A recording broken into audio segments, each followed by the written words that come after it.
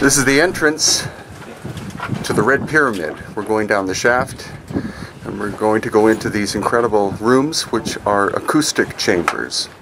Forget about the idea of tombs, think sound and vibrational technology. So this is actually inside, about 20 feet, more than 100 feet to go. Okay, now we're maybe a third of the way in.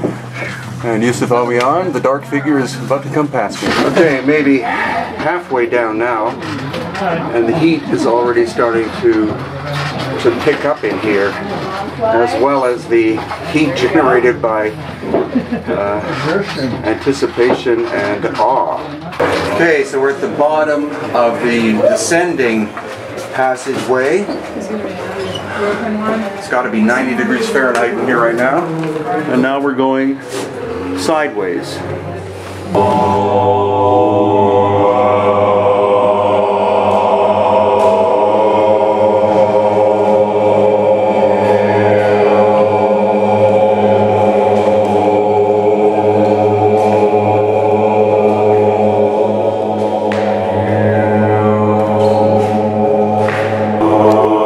So we're inside the first of the main chambers of the Red Pyramid, and it is tuned to A.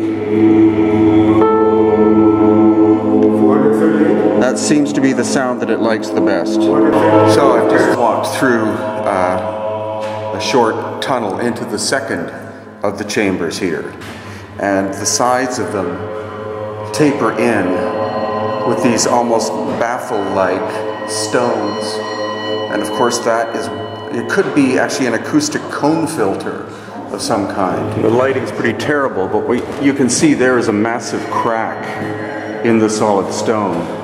And that's part of the theory, again, that this was an energy generating device, as were some of the others of the pyramids on the Giza plateau, and that they actually became overloaded at one point, partially exploded, and then shut down. And as hard as it may be imagined to believe, we could be talking about that explosion occurring about 12,000 years ago at the end of the last ice age. And then we go up 5 flights of stairs and we reach another chamber, the third. It's smaller, but still it looks like a cone filter too. So we're up 5 flights of stairs, and it's tall enough to walk through, but the smell of bat dung is almost unbearable.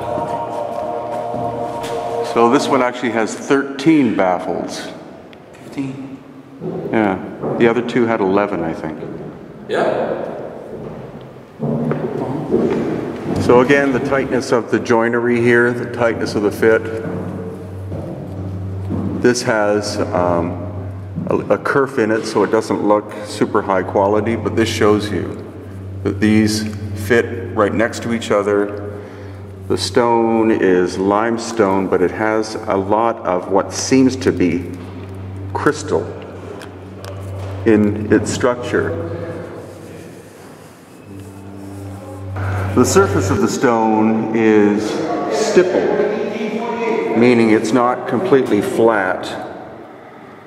But I can't see, these look like tool marks, but what kind of tool? Is it a punch?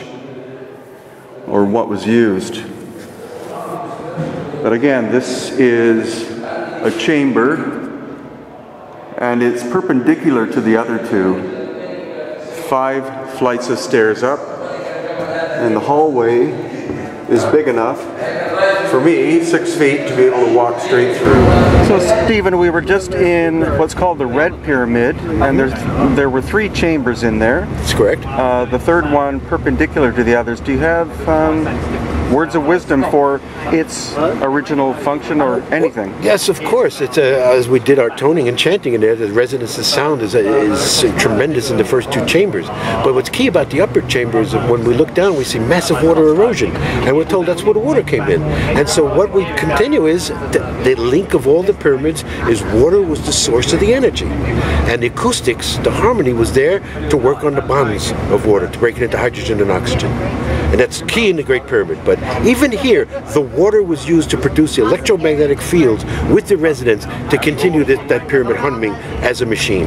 And as we have said, each pyramid was tuned to a different frequency of sound.